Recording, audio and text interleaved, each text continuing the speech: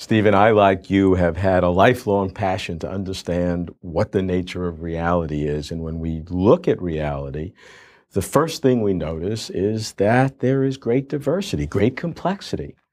So let's focus on that and ask, how could such complexity come about? Well, I think it's in a sense kind of humiliating for us as humans that if we're presented, let's say, with two objects and we're told one of them is from nature, one of them is something that we as humans have created, that it's a pretty good guess that the one that looks simpler will be the one that we as humans have created.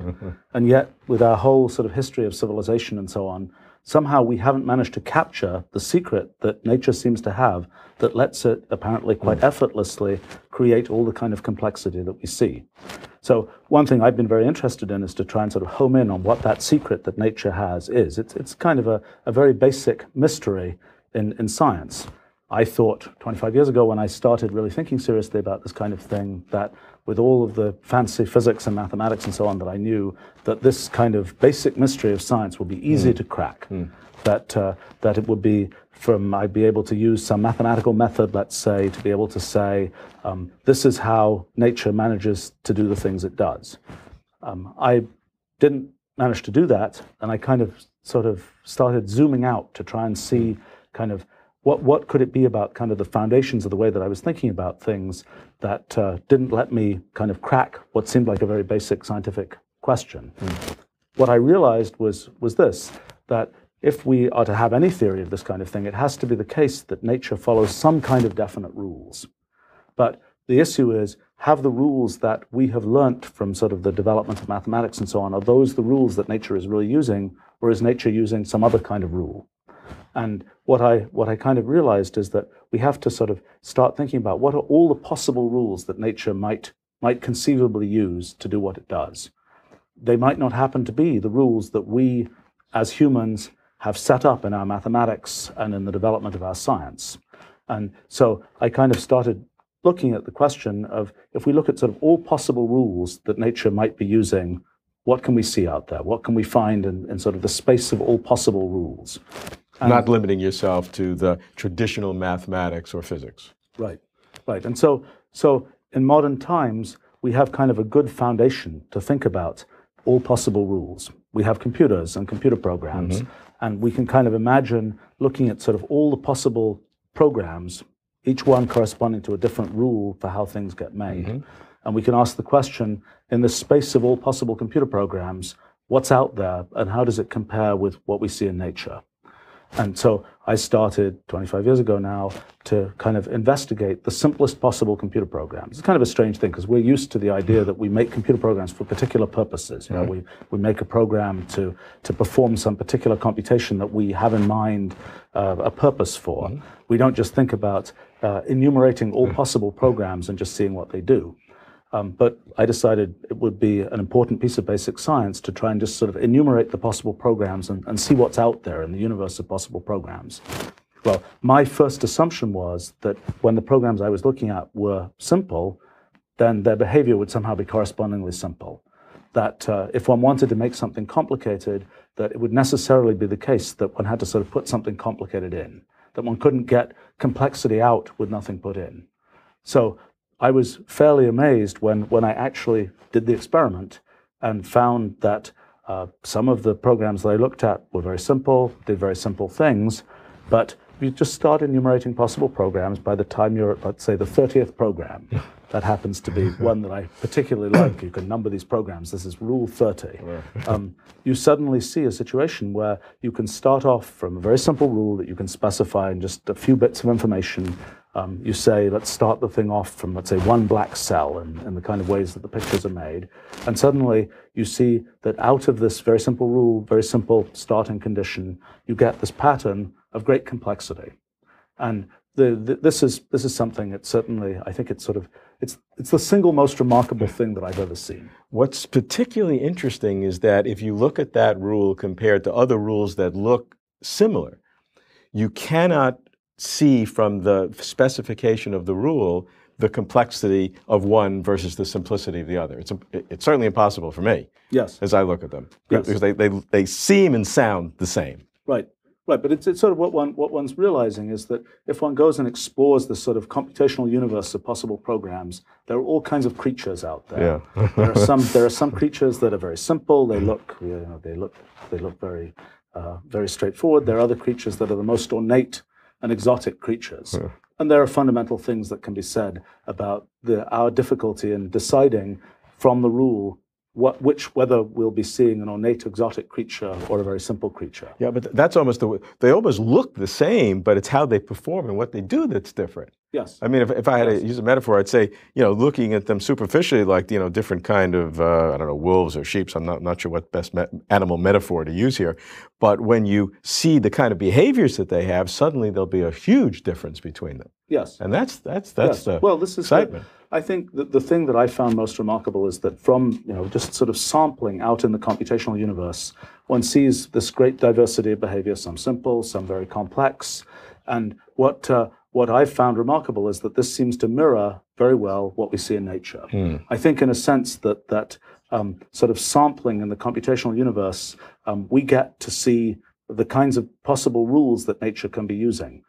When we, as humans, do kind of engineering, we tend to operate under the constraint that we have to readily foresee what the consequences of what we build will be. Very good point. But nature operates under no such constraints, so it gets to kind of sample much more arbitrarily the possible rules. And then there's this remarkable sort of fact of basic science that out of all the possible rules, many of them have this feature that even from great simplicity of the rule, the behavior that can be produced can be highly complex. Let's just take for a moment to define the difference between a behavior that's simple and complex. I think we're saying a simple behavior is repetitive, a repetitive pattern that just stays the same forever, so to speak. Right. And that's a simple pattern, and it really has no interest or utilitarian purpose. A complex pattern will then have a richness and a story that may go on forever.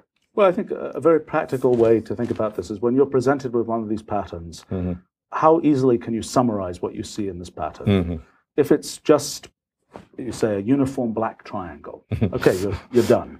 Or you say it's a pattern that is nested in some way, but you can sort of specify the nesting, and you say you have a quick description that kind of gets you the complete specification of the pattern. When we say that when we see things as complex, what's really going on is that we, as human analyzers of what we're seeing, don't get very far. We can't sort of crush the thing we're seeing to some simple description. We're just stuck with saying, well, it is what it is.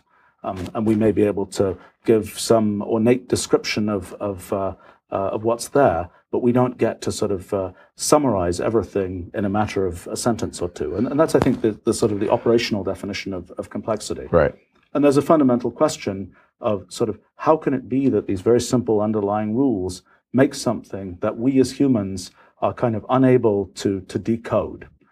I mean, it could be, our basic sort of intuition about things tends to be when we see something complex, we assume that its cause must be somehow correspondingly complex, because that's been our experience with the things that we build, for example. But that intuition is the thing that, to my great surprise, I discovered is fundamentally not correct. That out in the sort of computational universe, it doesn't work that way.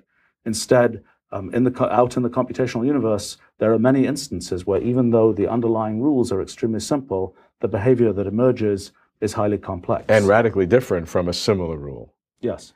And in principle, do you think you will ever be able to determine from the simple rule certain characteristics that could predict, or must you, the only way you could find out if you develop a simple or complex pattern is through testing it? And in principle, you can't tell. Well, this is sort of a fundamental scientific fact that there's a whole bunch of development that goes into showing that this has to be the case. There's this sort of phenomenon that I call computational irreducibility that kind of shows one that from the description, there is sort of an irreducible amount of computational work that has to go on to find out what consequences this simple description will have. So that means in principle, you can never be able to differentiate from those original simple rules, which will generate the complex, rich patterns and which will generate just the simple repetition? Yes, that's true. I mean, there's certain cases in which you can say this particular one has some particular simplifying feature which makes it kind of completely incapable of doing anything interesting. Sure. But that's kind of the exception rather than the rule. We have complexity, I understand, but complexity doesn't mean meaningfulness. We can have many things very complex, completely devoid of meaning, although many things that have great meaning are very complex. So how do we then go from complexity to something meaningful? Okay, there's quite a lot of layers that one has to peel off to understand the answer to that. So when one's presented with something and one's asked, was this set up for a purpose, for example? There's a sort of this question of, can one infer whether something was made for a purpose? For example, let's say one might think that if one saw something that was very simple, that one would immediately know that it was not made for a purpose. That's probably not correct. One of my favorite kind of parables about this is something I think due to Immanuel Kant. He said, if we see a hexagon drawn in the sand, we know that it must have been put there for a purpose. Now, what one then, in modern times, people have noticed that there are these patterns of stones, for example, that arrange themselves in perfect hexagons, and do so by as the result of sort of physical processes of wind and these sorts of things. So this kind of gives a lie to what Kant said about this idea that, you know, if you see this hexagon drawn in the sand, it must have been put there for a purpose. But this question of how do you recognize purpose in things, it's a really interesting question, and it kind of it's also a complicated question. In a sense, when we try to look at the natural world, one of the things that we in our civilization have done is to try and sort of mine the natural world for things that we can use for technology. We've tried to take things from the natural world and apply them to our particular human purposes. And that's something that has been done with lots of materials and things like that. What I think is an important phase in the future of technology will be mining the computational universe. We'll be mining sort of the space of all possible rules for making things and finding which of those rules are relevant for particular human purposes. In the history of our engineering so far, we've tended to follow some very definite motifs. We've got the idea of sort of rotary motion, levers, things like this. These are very particular kinds of developments that have happened historically. There's a whole sort of vast computational universe of possible rules, possible ways to make things out there. And I think in the future of technology, we'll see increasing use of these kind of more diverse ways to make things. And our intuition about when something has been created for a purpose versus not will probably change as a result of us being quite familiar with technology that's been created in a quite different way than it's created today. I actually think one thing one can do when one thinks sort of scientifically and mathematically, one thinks about sort of the limits of things. And you think about sort of the mathematical limit of infinitely sophisticated technology. It's kind of an interesting thing to imagine. And I think in sort of that limit, what we perhaps might imagine is that every purpose that we have would be achieved in the most efficient, most optimal possible way. Now, as a matter of basic science, we can investigate right now what are the most optimal, most efficient ways to achieve particular kinds of simple purposes. So, for example, one thing that I've done is to kind of search the computational universe for optimal ways to perform particular computational tasks. Actually, in our software, Mathematica, we routinely use this kind of technique to find sort of the optimal algorithms for things. They're not algorithms that any human would ever have created as a piece of engineering. They're algorithms sort of plucked, mined from the computational universe that are sort of optimal for their particular purposes. The remarkable thing is that those algorithms often look to us as humans, they look bizarre, alien, highly complex, yet they happen to achieve their purpose in sort of the optimal way. And I think that's sort of in the limit of infinitely sophisticated technology, we'll see a lot more of these kinds of things where we can identify purpose by the fact that the thing that we're seeing is the thing that achieves what it achieves in kind of the most efficient possible way. It's a as we try and dig into sort of what this idea of purpose is, not in the limit of infinitely sophisticated technology, we're kind of led to this whole chain of taking a thing and asking how it sort of fits into our whole cultural history.